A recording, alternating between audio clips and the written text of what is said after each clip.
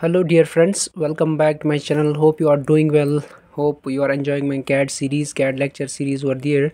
As in the previous two lectures, I have discussed about the position of points and horizontal plane HP, VP, and all about the in front of VP, above HP, like that. We have discussed the terminologies, right? So now it is the time to solve some varieties of questions, varieties of problems on this particular projection of points over here. So see this first question. The point A is 20 mm above HP and 50 mm in front of VP. Draw its projection. So first of all, you should know these terminologies. What is above HP and in front of VP, in which quadrant it lies over there. So these are the important which you have to mark over here, underline over here. That is, above HP is the important terminology over here, and also in front of VP. These are the two terminologies. So you should be able to recognize in which quadrant this point lies over here. As in the earlier class, I had discussed this point, right? So let me show you. This is above HP and in front of VP. So this is the first quadrant problem, right? So same here, above HP and in front of VP, that is, it lies in the first quadrant. So it is in the first quadrant over here, and you should also know how to draw it. Where is the top view, where is the front view of this particular problem. Also, I have discussed it here in the second video over here. I have shared the link in the description box. You can watch those two videos so that you will get the clear concepts of this particular front view and top view. So this is the first quadrant. If it is above HP and in front of VP, then its front view is on the above side of the reference line, that is XY. So front view on the top and top view on the below reference line XY, right? So we can draw now easily the front view and top view of this particular point. Let me draw now. So its front view will be on the upper side, that is, this will become its front view. And same, you have to project this line downwards also, so that you can make top view over there.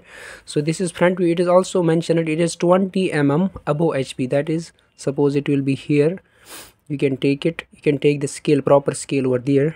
So this is 20 mm. This will be your point and this will be your front view. So front view is always denoted by the dash over there. So this will be a dash over here.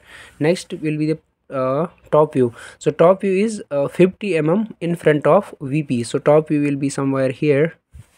So I can just dimension, I can give just dimension to it.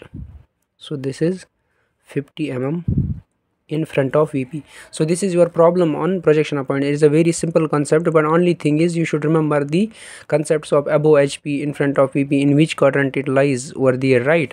So this is the problem. Nothing rocket science in this particular problem over here. Only thing is just remember the position of points and top view, front view. Where is the top view, where is the front view? So this becomes the top view of the problem. Now the second question. The point L is 40 mm above HP and 50 mm behind VP. So this is the important here, above HP and behind VP.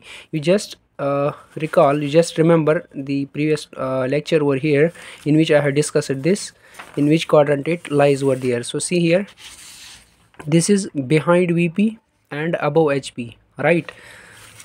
Now you can see here, this is above HP and behind VP. So this is definitely the second quadrant question, over here. Now I can draw this simply over here, that is 40 mm above HP. So you should also know where should be the top view and front view in the second quadrant. Also I had discussed that. So see here, this is second quadrant, behind VP, above HP. So its front view is on the upper side and also top view on the upper side. I have discussed it whole in the second lecture over there, when we rotate this horizontal plane, how the top view is on the upper side and front view on the upper side also, right? So I can draw these front view and top view now easily over here. So let me draw this. So 40 mm above HP is its front view. So it will be somewhere here. So this is 40 mm. So I may call it, this is L, right? So L dash is its front view. Front view. Now top view is on the same side. So I can draw it here, and also it is 50 mm behind VP. So it will be here. So you can give dimensions now.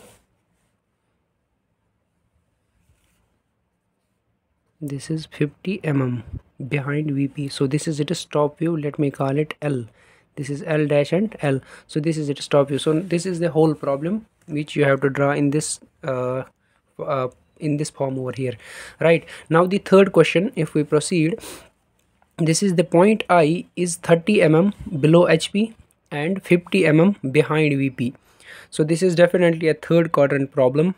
If you just remember, this is 30 mm below HP and 50 mm behind VP. Draw its projection. Now if it is a third projection problem, so you already know that it is totally opposite of the first quadrant. If in the first quadrant front view is on the top side and top view is in the bottom side, right? In the third quadrant projection, we can just draw top view on the upper side and front view on the below side. That is the difference between first and third quadrant. So let me draw it. So what is its top view? So is 30 mm below HP and 50 mm. So 30 mm is here, 30 mm. This will be its top view, right? So what is the point? Point is I. So now, and 50 mm behind VP, that will be its front view. So front view will be here somewhere.